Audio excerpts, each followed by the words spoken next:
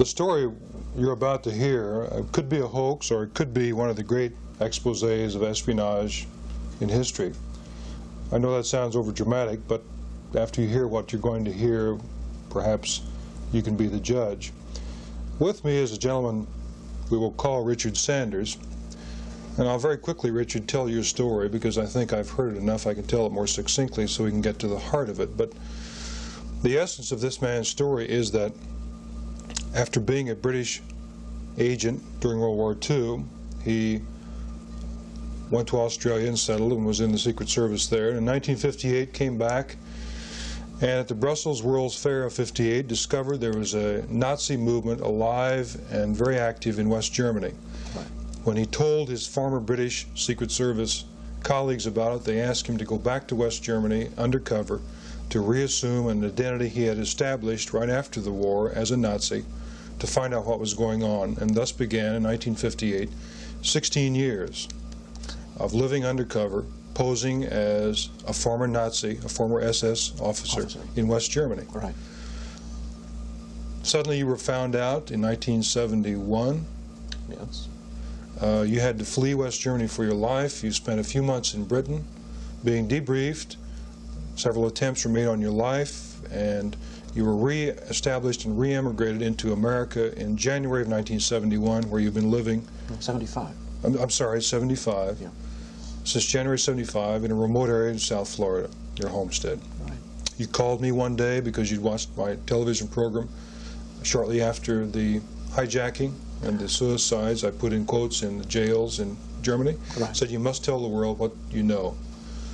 And thus began for us here at WTVJ in Miami an incredible series of events, culminating with Richard's arrest by the FBI, charging that he was an international con man, forging U.S. passports, claiming he has a record from Australia, from England, of all kinds of nefarious crimes, to which your reply is the British Secret Service attempt to discredit you, destroy your story, so we'll forget about you and your story. Right. Is that a fair representation of where we bring us? That is a fair representation of what I've told you. Basically, what is your story? Tell us, Richard. As you said, I went back to Germany in 1958 to act as a undercover agent for the British Secret Service. I had done that before from 1945 to 1948 to uncover any action of a German underground movement which the Secret Service expected would There was the Nazi mentality and the organization staying alive. Yes. The British never really expected the Germans, the Nazis, just to give up. They have always been worried that they would make a comeback. And for 3 years I was undercover as a SS officer. Assuming for a dead SS officer's identity. That's right. By the name of? Franz Rath, and I was on the run. Okay. Even in those days, the Germans helped me. You know, when they heard I was on the run, I was an SS officer on the run.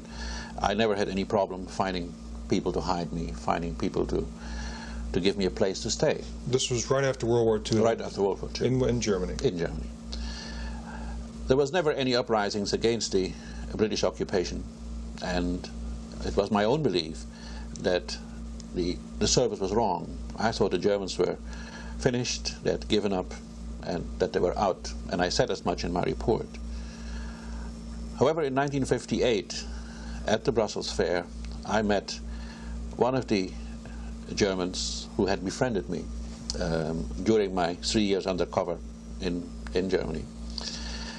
And he invited me to come back with him to Germany. And I was surprised to see that the man had grown tremendously wealthy in a matter of 10 years. He told me that he had been helped by a secret organization that helped ex-German service people, officers, to find jobs or to establish their own businesses. I went back to Britain and spoke to the former chief of the Secret Service, General Menzies, told him this story, which more or less confirmed his suspicions. He talked to the then head of the Secret Service and also to the Foreign Secretary. I know this is against you. What was the man's name at that time, head of the Secret Service? His name was Richard Goldsmith White. Okay.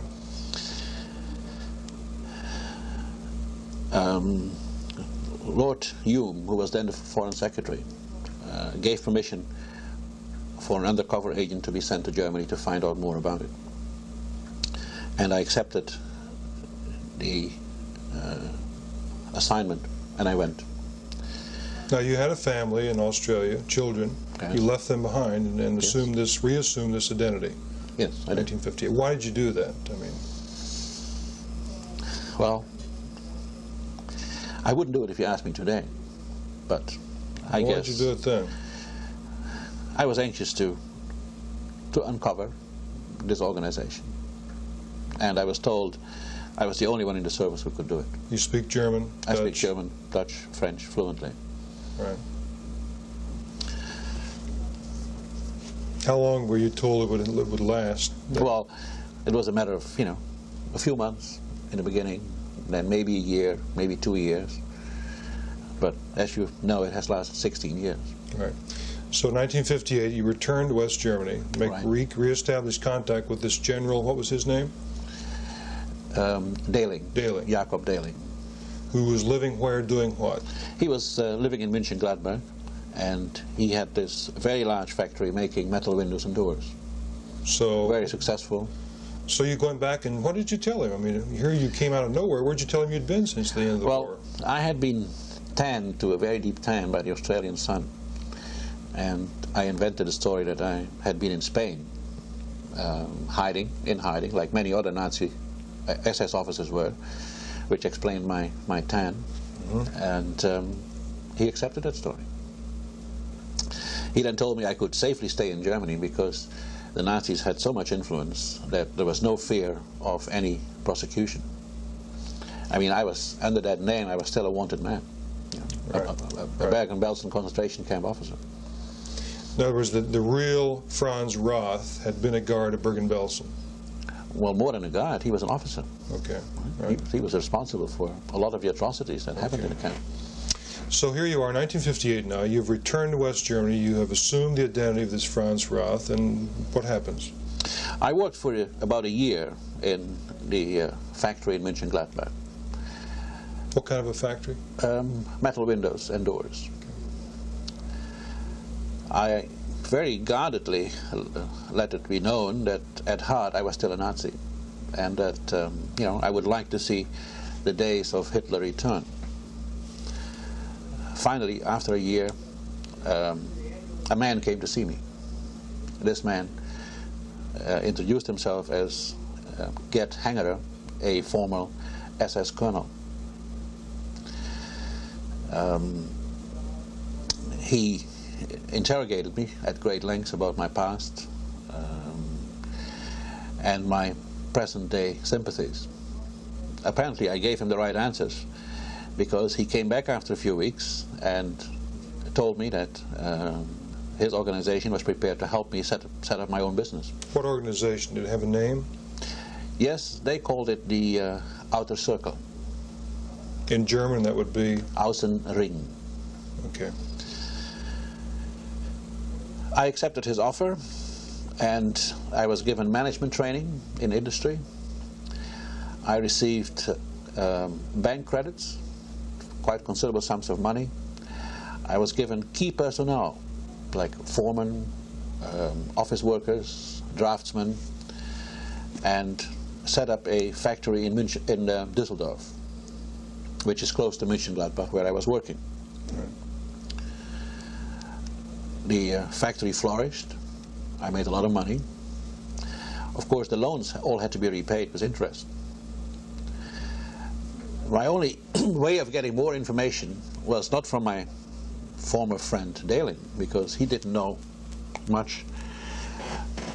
But I realized I had to get information from Hengerer. He seemed to be the man close to the source, the top of the organization.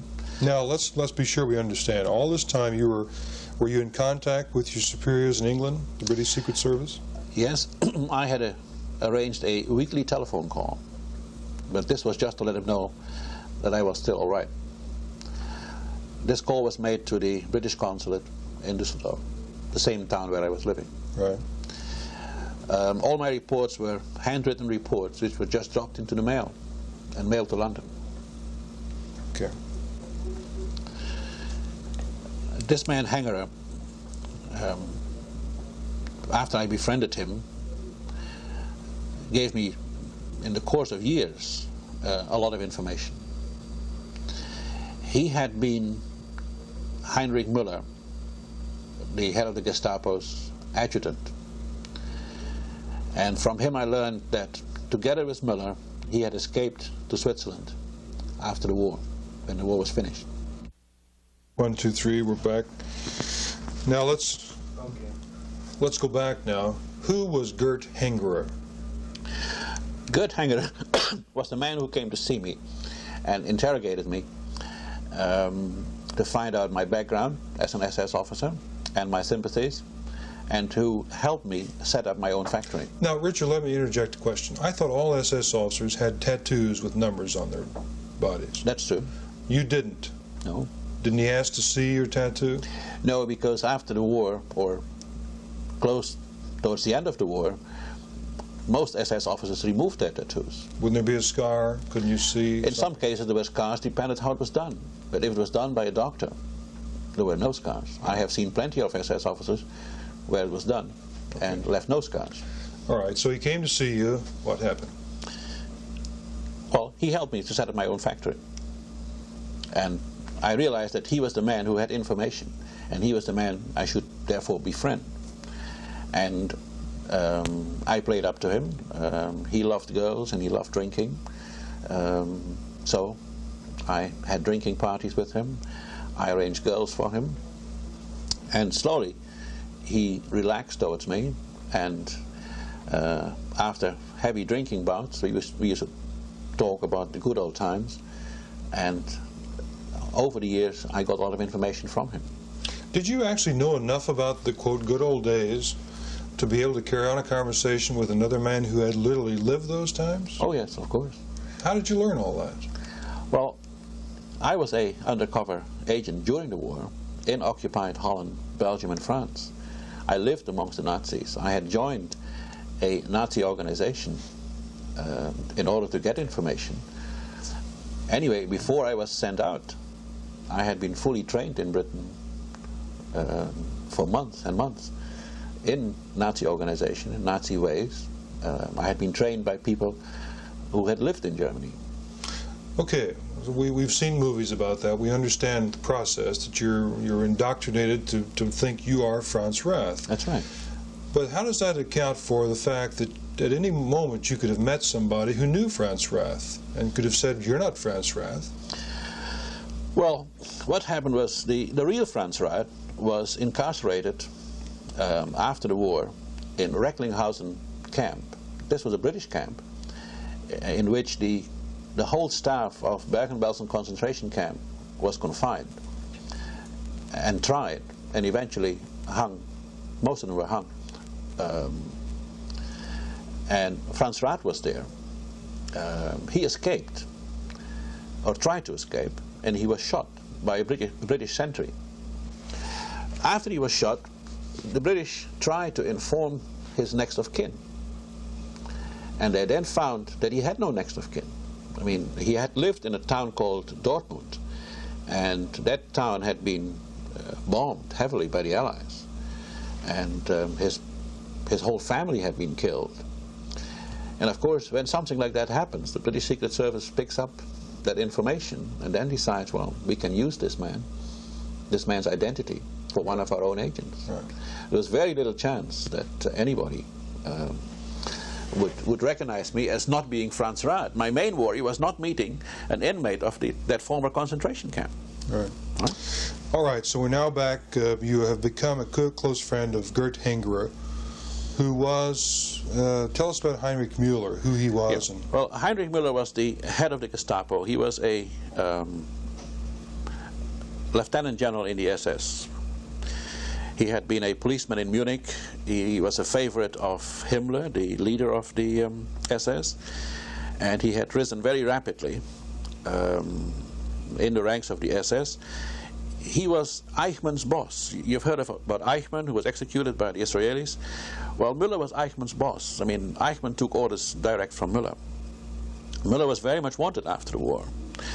Müller was a man who left very little trace, whereas the intelligence services of Britain and America found lots of information about various high-ranking Nazis, SS generals. Very little was found about Müller. And Müller had just disappeared from the face of the earth. He went by the name Gestapo Müller. Yes, he was known as Gestapo Müller amongst the German people. Right. You know, he was very much feared. His subordinates all hated him. Even people higher than he were afraid of him. And Henger had been his adjutant. But Müller had worked for more than 9 months on a plan. When he realized that Germany was going to lose the war anyway, he wanted to bring the SS underground and keep it there till it could come up again at, for them, better times. And he had prepared his plans very carefully. This, of course, I all learned from Henger. I mean, Henger's name and record had been removed from the SS personnel files. I mean, we never found any reference to a Colonel Henger in the SS files because Müller had removed it. Because Henger was the man who was used by Müller to return to Germany and set up this outer circle. After the war. After the war. Well, where was Müller? Where is Müller today? But where was he in 1958? Müller was alive in 1958 and he was in Zurich. Where did he get money? Müller escaped from Germany with 75,000 pounds in weight of gold. Gold, raw, pure gold. Raw, pure gold, which had come from the concentration camps. I mean, Müller's department controlled the concentration camps. So everything that was taken from the concentration camps inmates, such as jewelry, precious stones, even the gold fillings from their teeth, had been sent to Müller, to Müller's department. And Henger told me that 75,000 pounds of gold, plus numerous precious stones, and something like 10 million Swiss francs in cash, had been at Müller's disposal after the war. Now, you have told me that Henger has told you that right at the end, the last few days in April of 1945, Müller went to the bunker in Berlin, confronted Hitler with Bormann at his side, right, asked for him to appoint him the successor to keep the party, yes. and tell us that story. The way I have it from Henger, that on the 28th of April, which I think is 2 days before the end, Müller was called to the bunker to deal with a man called Fegelein, who was Himmler's representative at Hitler's headquarters. Himmler had been found out to be negotiating a peace, or trying to negotiate peace, with the Western Allies through Count Bernadotte of Sweden. When Hitler learned this, he became furious, and he thought that Fegelein was an accomplice of Himmler. And he called Müller to come to the bunker and interrogate Fegelein. This was done on April the 28th, and this is the last day that Müller has been seen alive by anybody, except Henger, of course. At that occasion, Müller went to Hitler and said, whatever, our country is surrounded by our enemies, whatever is going to happen, do not let the SS die. Let me take it underground and bring it back again when better times have arrived. And Hitler supposedly liked that idea and appointed, Müller hadn't asked for it, but he was appointed by Hitler as Himmler's successor, as Reichsführer SS, leader of the SS. But Henger said, no matter what Hitler had decided to do, I mean, Müller had made his plans, to go underground and do it anyway, but he now did it with Hitler's blessing. Of course, Bormann had been there, had been present all during these conversations with Hitler, and Müller wanted no part of Bormann because Hitler had instructed him to work together with Bormann. When Müller left the bunker, he left behind Hengerer with strict instruction not to let Bormann escape. And when on the 29th, the morning of the 29th of April, Bormann came out, he was shot by Hengerer, shot and killed, and his body was dumped in an underground cellar close to Hitler's bunker, where in fact it was discovered many, many years later. And the dentist certified that these were the remains of Bormann. Bormann has been hunted all over the world, as you probably know. Yes. But he was dead. All right, now this is what Hengerer has told you years later. Yes. Let's move back now to 59, 60, I presume we are now. You've become a confidant of Hengerer's. Yes. Tell us about the Nazi meetings. Well, the first one I attended was shortly after I had my own factory. Making Metal windows and doors, like my friend Daling in Mönchengladbach. There were about 200 people present, mostly, no, I think all were men. All had their own businesses. Some were even lawyers and doctors. Others had industrial factories. For 4 days of that week, we were indoctrinated with the importance of the recovery, the economic recovery of Germany. We were told that Germany had lost us in.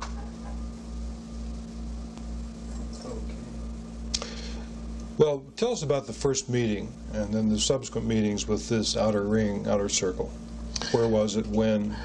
The first meeting I attended was in 1960 and was held in a, almost called a castle, on the Rhine near Cologne.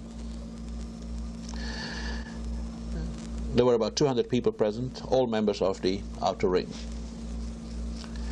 Former SS officers? Yes, there were army officers, naval officers. Not just SS? No, not just SS. Okay. There were army and air force and naval officers there.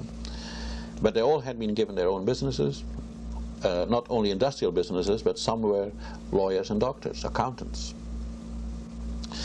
We were told that Germany had lost the war economically alone, not militarily.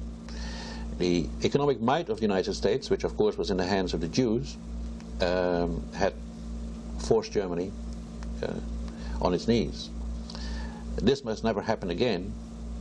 Germany's economy had to be rebuilt so that Germany was going to be the strongest nation in the world, not only militarily, but also economically, so that Germany could fight any war without losing it.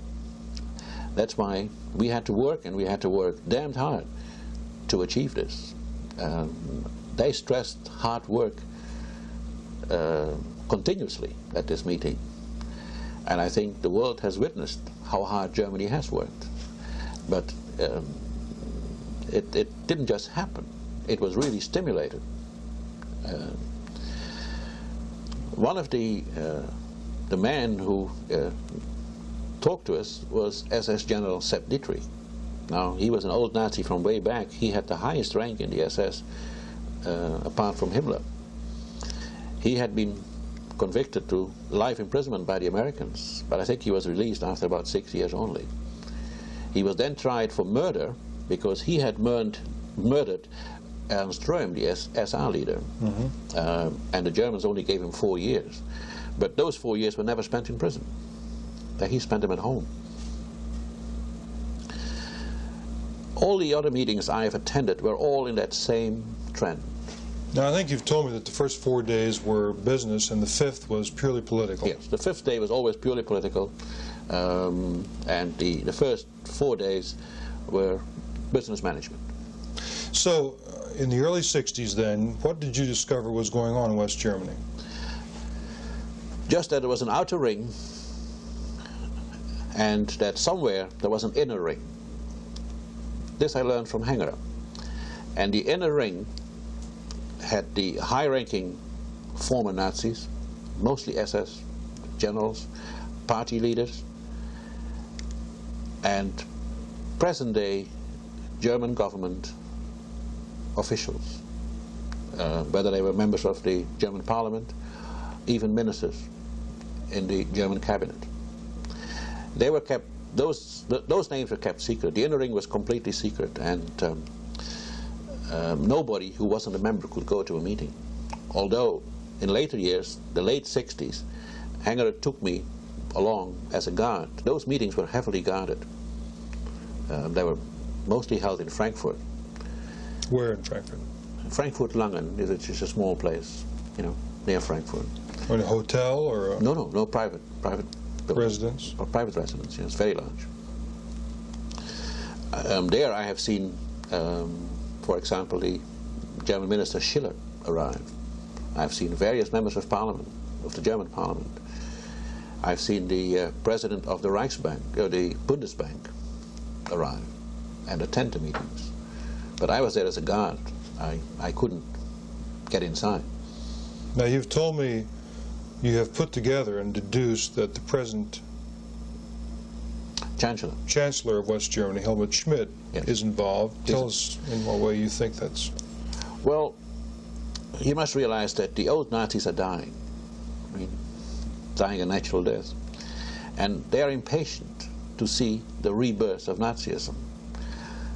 There is a younger group who are not all that keen to openly declare Germany, you know, Nazi. And there is a conflict of interest there. But eventually, I think the old diehards won, because at one meeting of the Inner Circle, it was declared that the Fourth Reich had been proclaimed, and that the Fourth Reich had a new Führer. The name wasn't mentioned, but I saw Schmidt there. What year was that? The late or early 70s, late 60s or early 70s. I can't be exact anymore. But Now, he was not the Chancellor then. He was not the Chancellor then, no. This was before Brandt stepped down, and we were all told that Brandt was forced to step down because he went to Warsaw and he knelt down at some monument for the Jewish ghetto there, and of course this was completely unacceptable to the Germans. I mean, every German that I have spoken to in those years condemned that, whether, you know, open Nazi or not. They all condemned him for it. Now, you've also told me that in your reports you discovered that Hengerer, with Mueller's money, were infiltrating Britain, which was what your concern was, what was happening with Britain. Hengerer told me that Mueller had used his money to bribe top union officials in England. And to do what? To create continuous labor unrest there. For what reason? Well, to bring Britain down and to bring France down. They did the same in France, but they had more success in England. And you knew those names? You sent those names to England? I knew the names, and one name was a British member of Parliament. What's his name? Well, we better not mention his name. Well, now why? Why won't you tell us his name? Just, you know. Well, maybe it's still the influence of the service. Yeah, but you did send these names back. Sent the name back, and I personally spoke to Harold Wilson about them. While he was Prime Minister? While he was Prime Minister. Now, we're getting ahead of our story. So you had gained Hengerer's confidence. Yes. And you were, you've told me that you were being ready to be being admitted to the Inner Circle, and what happened? Well, to become a member of the Inner Circle apparently involved more background checking, especially in my case. You know, maybe I was a dubious case. I discovered one day that Hengerer's tone to me had changed, and of course when you are an undercover agent, you're very sensitive to that sort of thing because, you know, your life depends on it. Right. I went to Hanger's office after I discovered this, knowing that he wasn't there. I had been very friendly with his secretary, and she told me. I said, "Why? What's wrong? Why is Hanger angry with me?" And she said, "Because he has discovered some irregularity in your background, you know, but I'm sure it can be explained." Well, I said, "What has he discovered?" She said, "The blood group of Franz Rath is different to yours. He has looked it up in medical records." There were no pictures of Franz Rath, no fingerprints in the original SS records? No, they didn't go that far. They never took that. And there were no dental records either. We had made sure of that. Okay. Well, there's only one thing I could do. Get the hell out of Germany. Now, meantime, you had married? Yes, my wife, my British wife, had divorced me. She tired of waiting. Couldn't blame her. And I had remarried a German girl. Of course, she only knew me as Franz Rath. So I had deceived her for years. And I went home, confronted her, and told her who I really was, and that I had to get out of Germany. I didn't expect her to stay with me, but she did. She's a wonderful girl. She asked me whether I had married her because I loved her, or whether I had married her because I needed her for my work. I told her I married her because I loved her, because I didn't need her for my work. She said that was all that mattered, and she came with me. And together, with our German shepherds, we left Germany. And well, tell us about the flight. What you went? Well, I got into my car, Mercedes, and drove straight to the airport in Amsterdam and boarded the plane there. Well, I went to the British consulate first, and they contacted, because I only had German papers, and they contacted London for me and issued me with a temporary passport. And with that, both of us flew to London. When was this? This was in 1972. What date, do you remember? Yes, it was in March 72. March 72. Yeah. So then what happened? You'd now spent, what, 16, 15 years? Yes. 14 years. In Germany. Yeah. Well, we went back to England, and debriefing started, which is a very tedious procedure where you're questioned on everything that has happened during the past years. Of course, they're compared to your reports, the reports that I sent in regularly. Questioning was done by a Queen's Counsel, a fellow called Milmo. He's quite famous. He works for the British counterintelligence. And he gave me a hard time, believe me.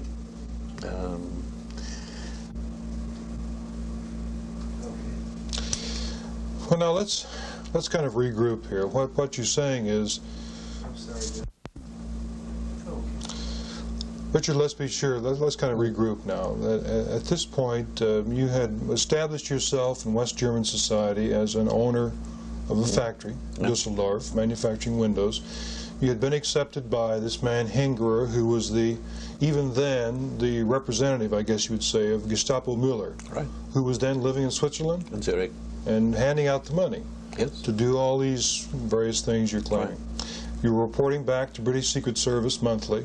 Yes. Reports. Weekly. Well, weekly phone contacts, monthly reports. Right.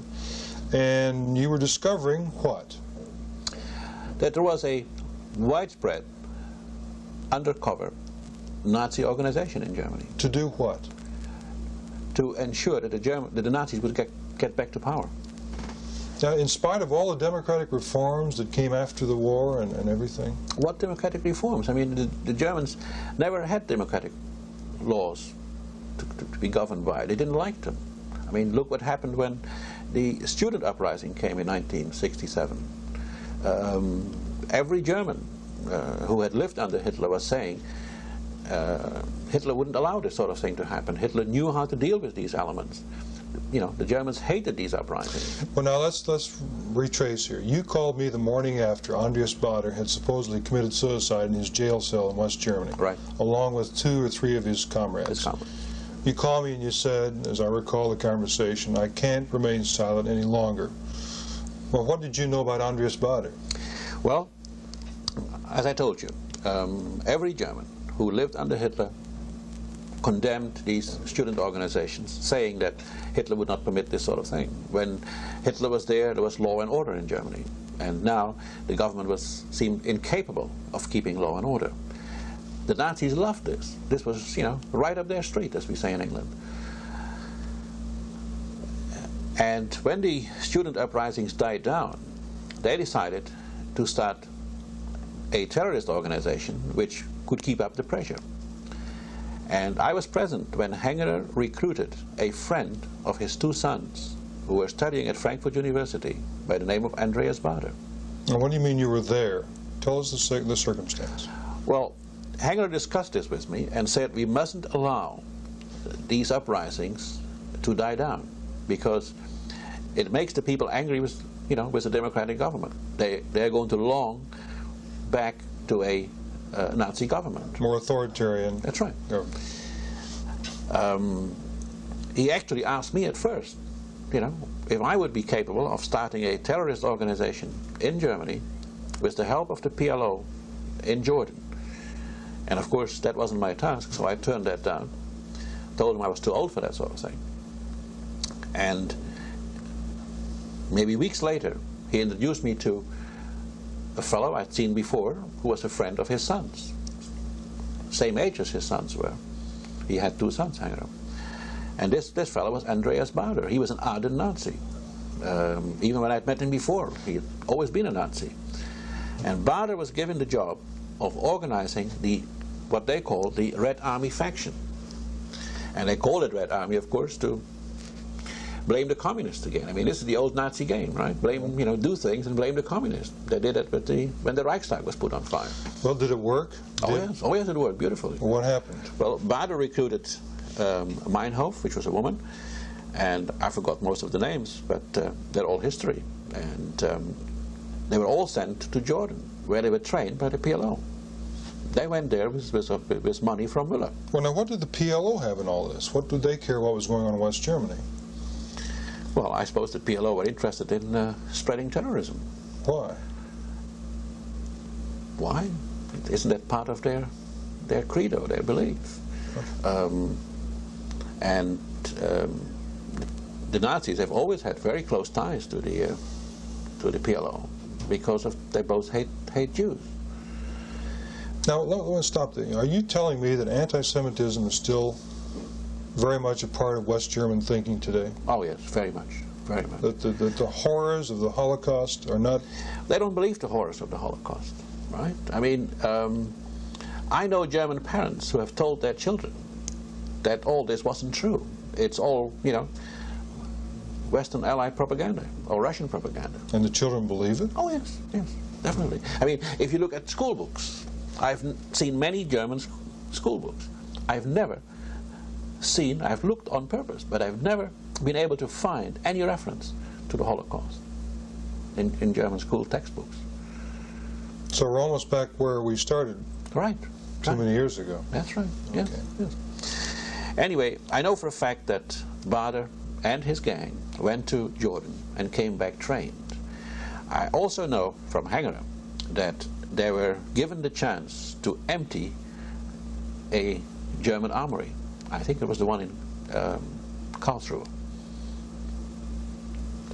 The guards were removed and transport was provided, and it was later put that the terrorists had raided this armory. Now, for such a grand conspiracy to be going on, generally most of the police of West Germany would have to be a part of it. Are you saying they are? Oh yes, they are.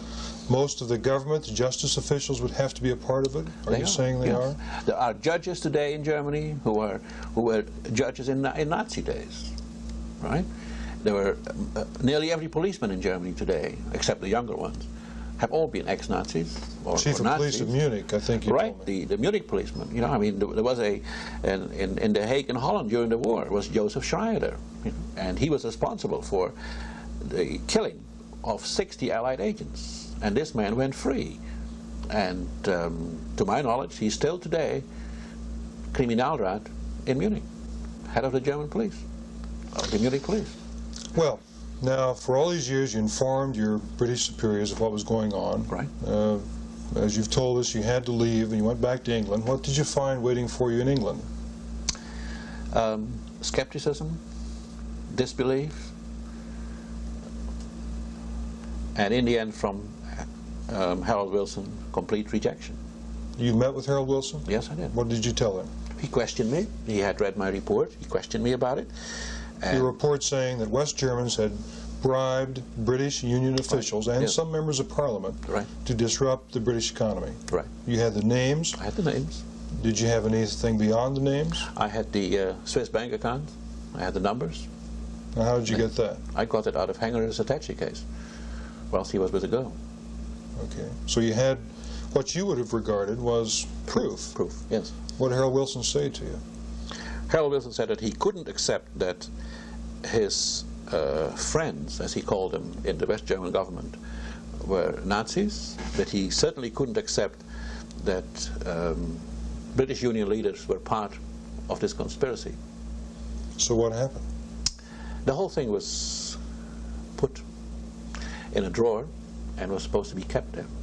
And I was told to keep my mouth shut, not to disclose anything, because I came under the Official Secrets Act.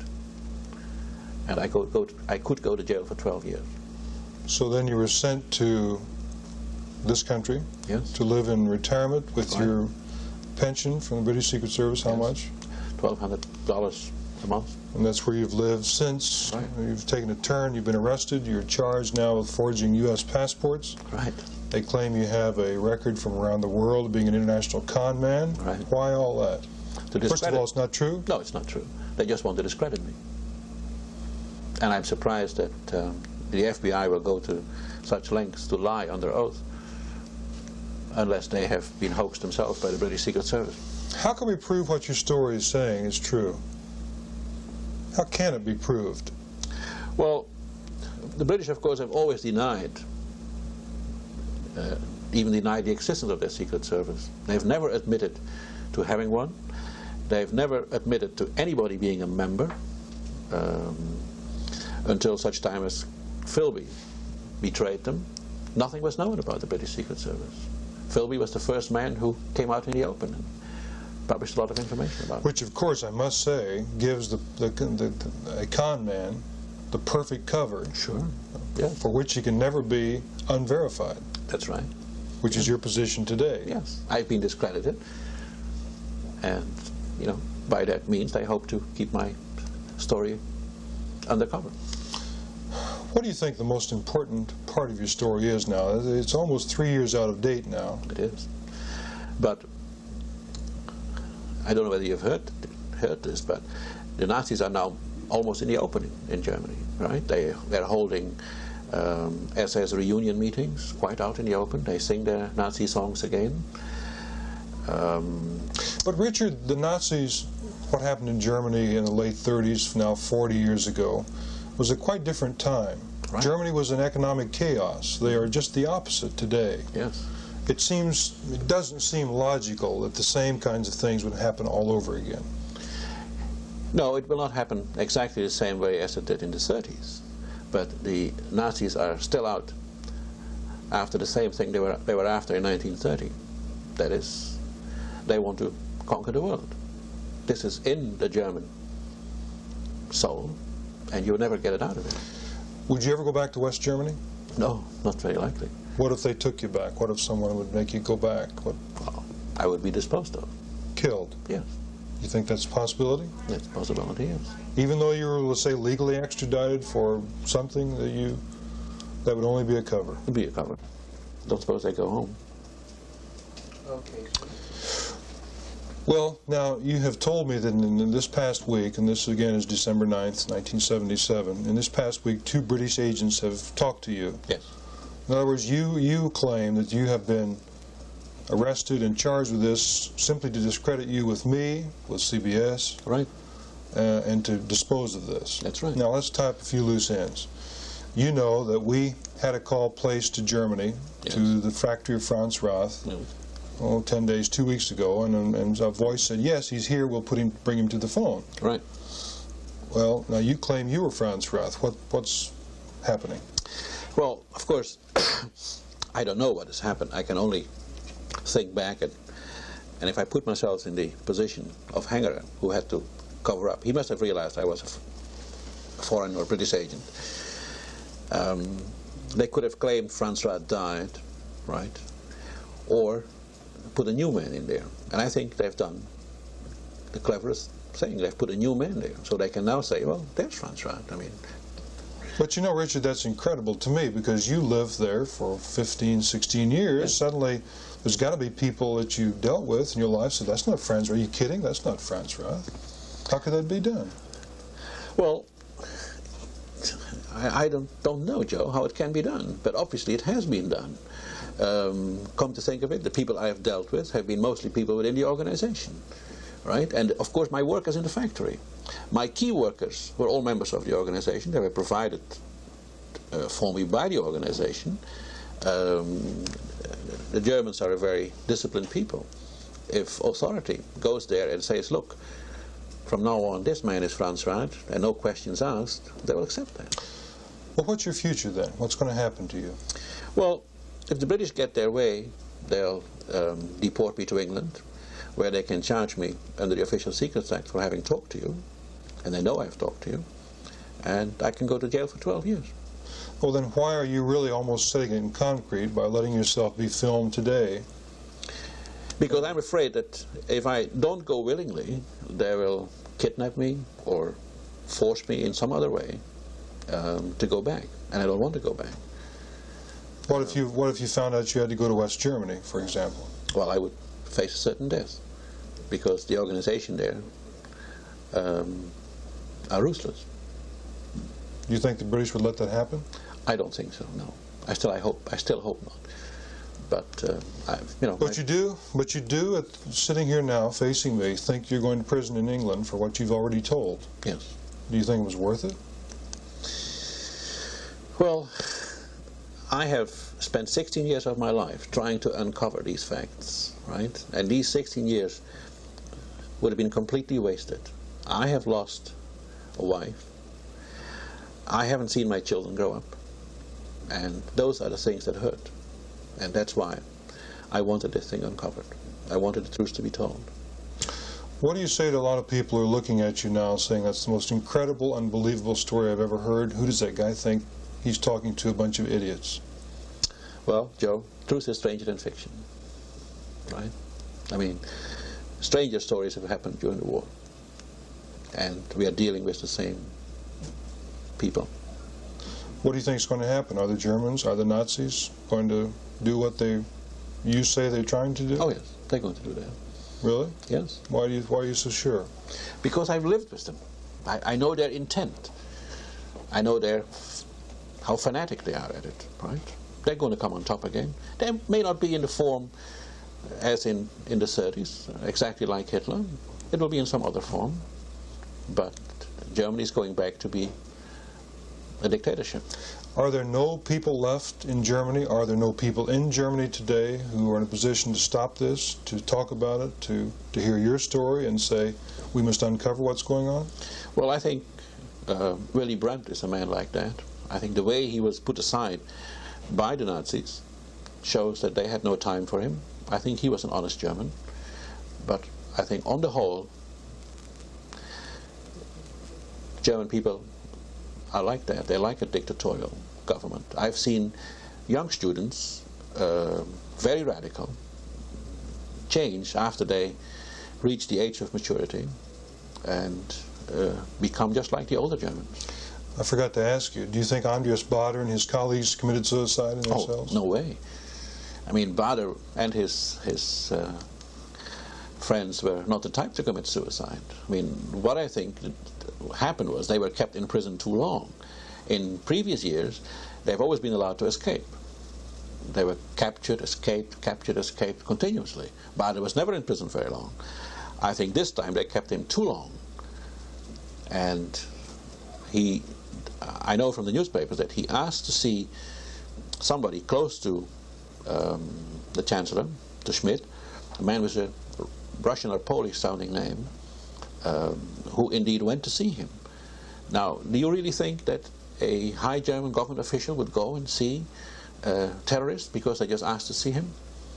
I think this man went to see what Bader wanted because they were worried what Bader was going to do. And I think Bader threatened exposure if they didn't let him out. And the situation was such that Schmidt just couldn't let him out. And that's why they were killed. They were murdered. Yeah. Do you have any contact left with anyone in Germany? No. No contact. So you don't really know that? No. You're just surmising? That's just my surmise. You think your future is secure, or are you worried? I'm very worried. Very worried. Spy novels are true. Yes.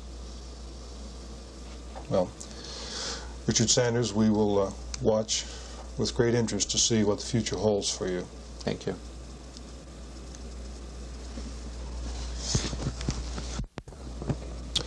Now let me restate, because I want to get some specifics here.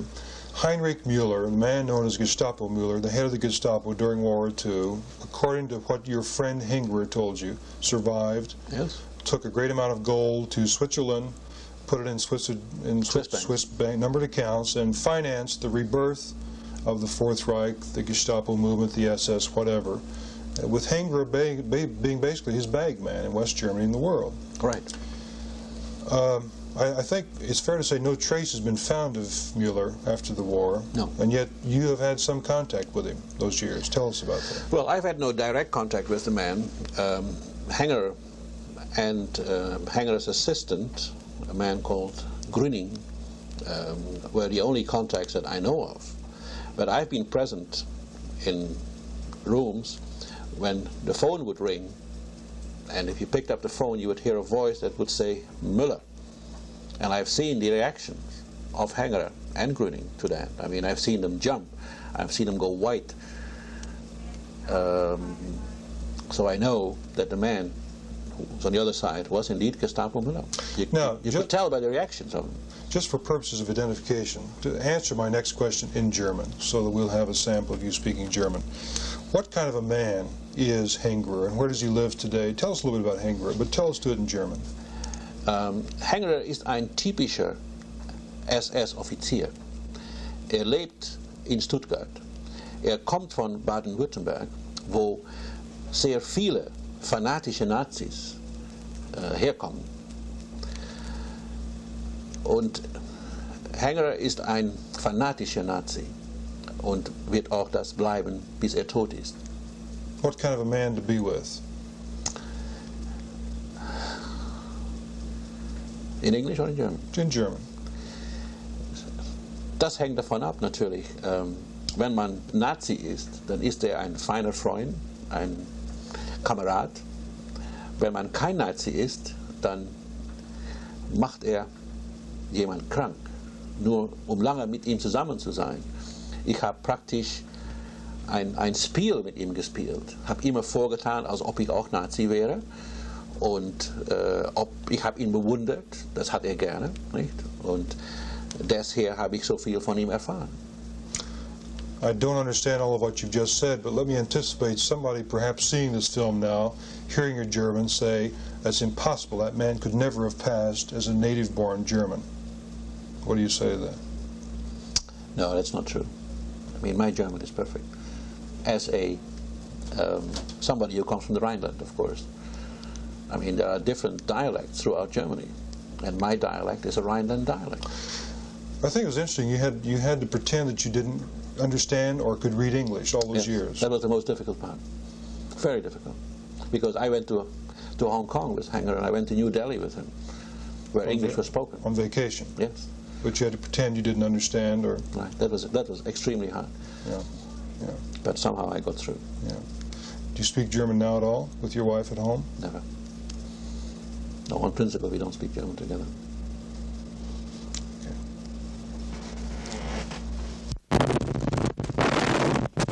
For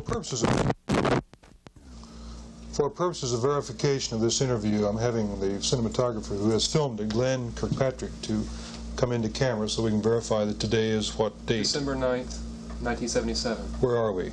We're at WTVJ Public Affairs in Miami, Florida. Right. This entire interview has been recorded with the three of us present in this room, the screening room at Channel 4. and again December 9th, 1977.